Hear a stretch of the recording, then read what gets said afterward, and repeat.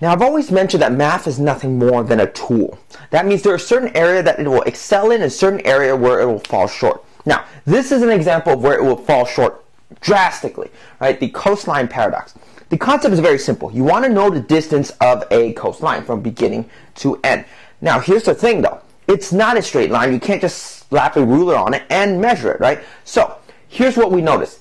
As we start getting more and more precise, the distance of the coastline starts to increase. It's really weird, but the reason for that is because as you get more and more precise, you start measuring a lot of the nooks and crannies, the little curves on rocks and edge as it meets the sea.